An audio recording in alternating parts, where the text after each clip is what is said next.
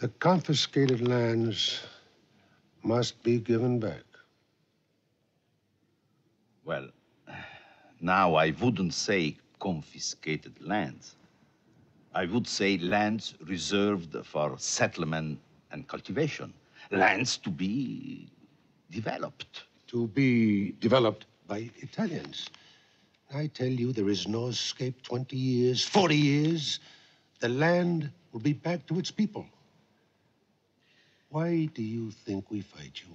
But the new settlements will provide employment. As long as you take our lands, for as long as we're able, we must fight you. Must? Yes, we must.